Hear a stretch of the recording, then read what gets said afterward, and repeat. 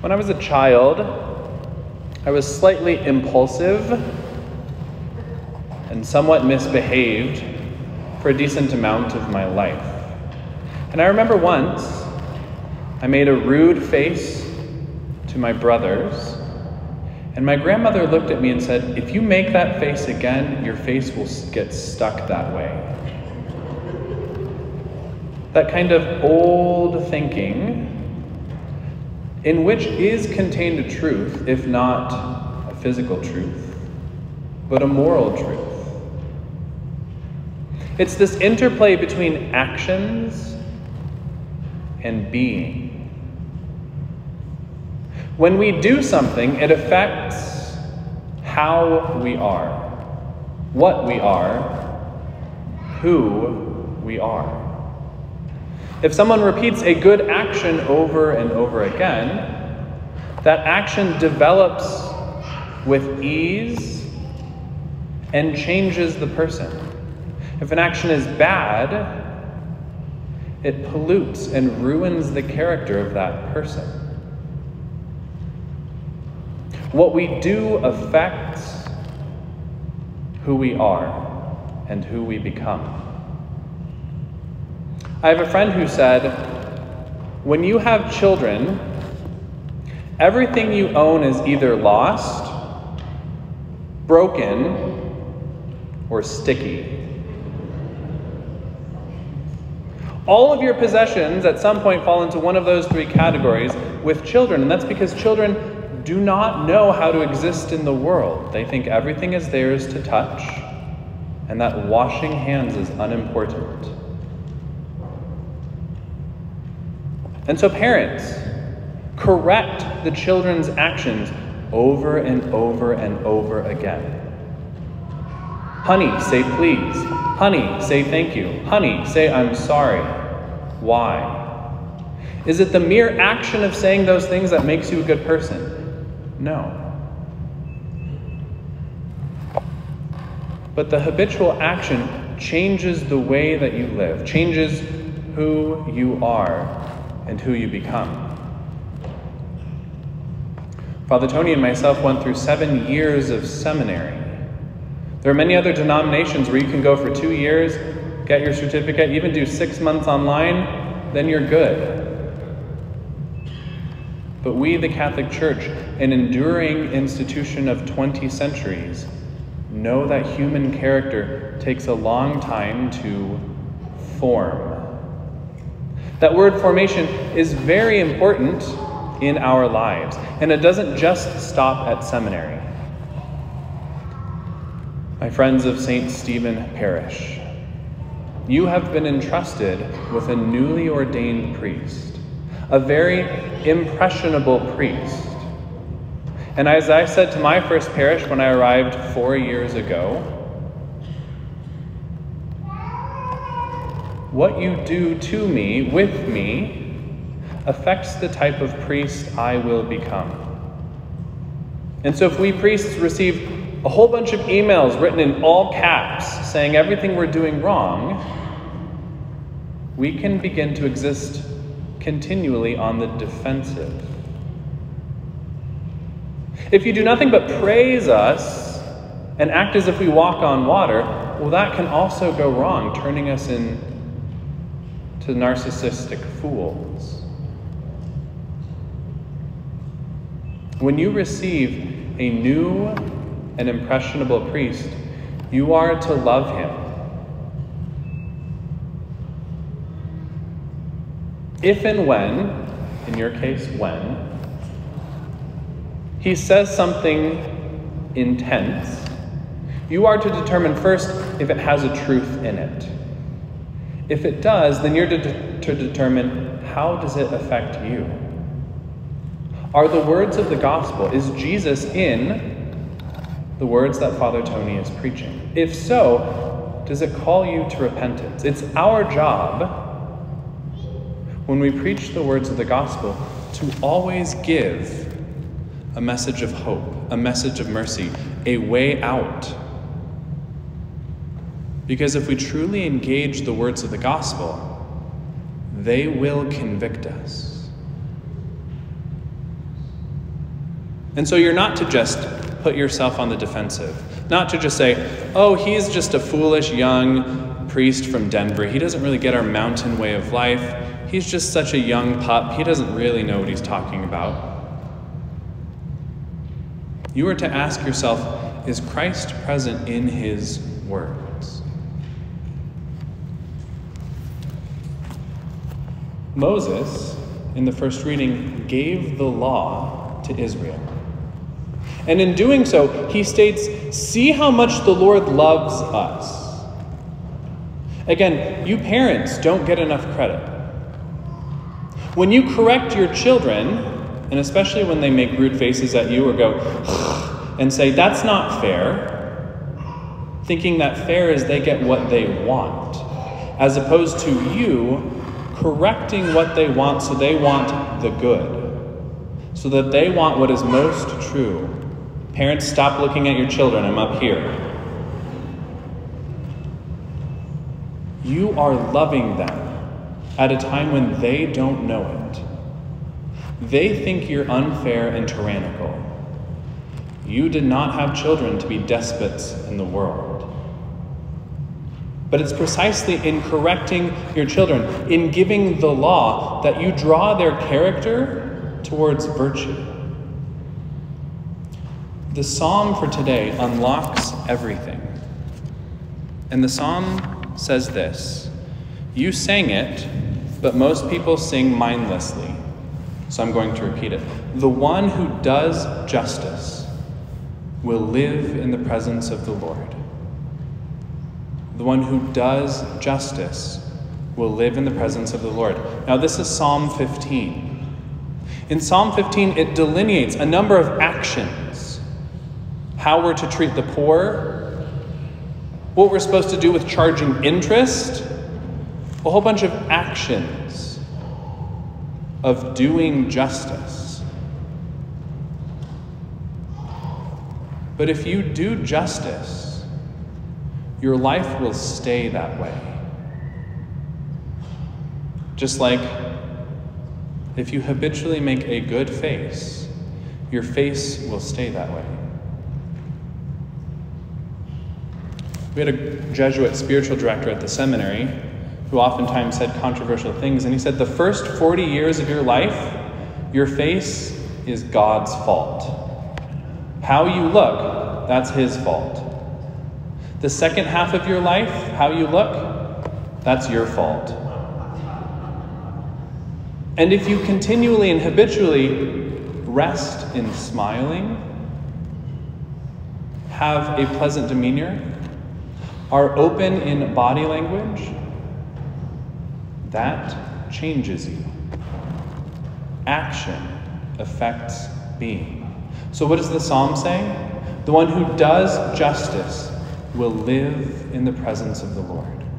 Here we are in the presence of the Lord in the tabernacle. We do things as Catholics like genuflect, like kneel, like bow our heads. These actions which change our being. They instill reverence in us, and they help us to recognize the presence of God in our lives. I think Protestants who convert to Catholicism have a leg up on cradle Catholics. Because now that they're Catholic, they have the fullness of truth. But coming from different sects of Protestantism, they also do things that most Catholics don't do, like know Scripture and pray out loud. I love doing marriage prep for couples, and this one couple I had in particular, she was a lifelong Catholic, very well-formed, loved apologetics, and he's an evangelical. And when I would have them pray over each other, the Protestant was able to say, Father God, we just come before you right now and ask you to give your grace, da-da-da-da-da-da, and could just freely talk with God. The Catholic's like, Hail Mary, full of grace, the Lord is with thee. We Catholics need to know how to freely talk to God. We need to know how to cross-reference Scripture. There's yet another psalm that unlocks today's song, and it's Psalm number 1.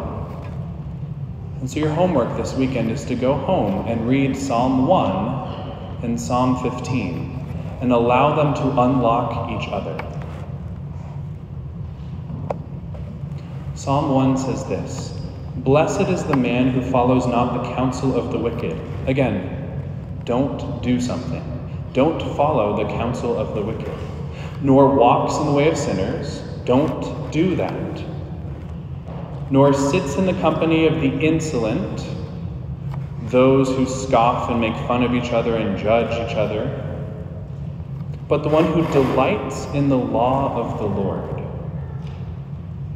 To say, Lord, I know that you love me by having your church proclaim rules around sexuality, around keeping the Sabbath day holy. I actually know that that's your love for me. But the one who delights in the law of the Lord and meditates on his law day and night. Then we move into being. So you do these things, you don't do these things. This person is like a tree that is planted near running water. Now, I love flying in and out of airports. And when you fly into DIA, Denver International Airport, from the east, there's a lot of cool landmarks. You see farmers doing their thing, but you see this river. Eastern Colorado is fairly arid, but you see this river and a patch of green that goes alongside of it. And it always brings me back to Psalm number 1. That when a tree is planted near water, when it's planted near the source of what it requires, it's able to thrive, in season and out of season. It doesn't require the stock market to be good. It doesn't require no calamity in the world to have peace.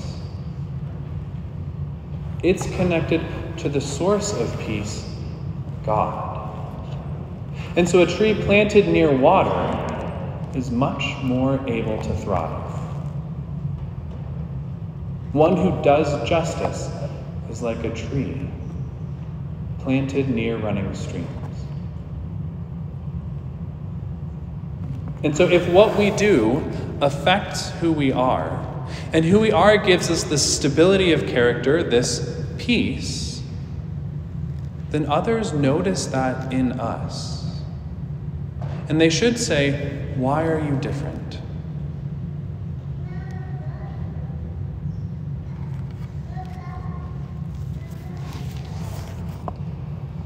He is like a tree planted near running water that yields its fruit in due season and whose leaves never fade.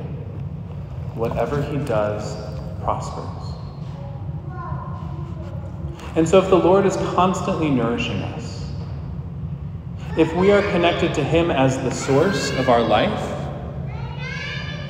then we are like this just man, this just individual.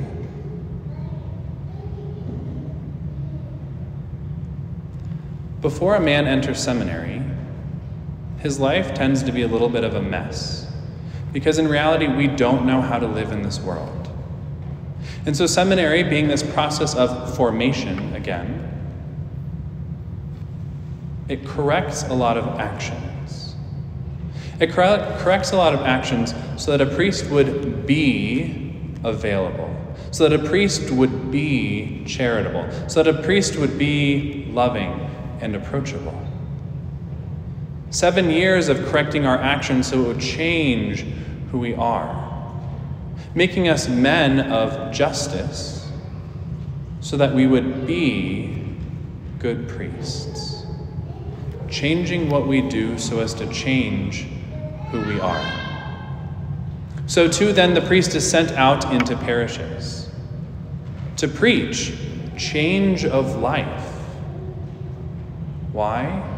So that it would change who you are and who I am. The whole premise of being in need of salvation is if we do nothing, it's not going to go well in the end. We need to be saved from a calamitous end. Father Tony has been sent here by Archbishop and by God himself to bring you salvation. Not because he's pretty sweet. He's only kind of sweet. He's also a little salty. But he has been sent to you by God to preach to you words of truth, to get inside your head, to poke at you and say, why do you do that thing that makes you unhappy? No substance, no amount of zeros in your bank account, no anything can fulfill you except the love of God. It was a big, bombastic, kind of annoying guy that first entered Father Tony's life, that pulled him away from what he was doing in college and invited him to a retreat in which he did something, namely, made himself open to the Holy Spirit. And boy, did that change the trajectory of Father Tony's life. When people enter into your life, to change what you do, it changes who you are. So that the closer and closer you enter towards justice, by doing acts of justice, you and I become more and more what we receive, the body of Christ, the Eucharistic presence of our Lord. And when we are that Eucharistic presence of our Lord, not just in the church, but also in the parking lot, and also in our various facets of our life, then we do exactly what the psalm says. The one who does justice will live continually in the presence of our Lord.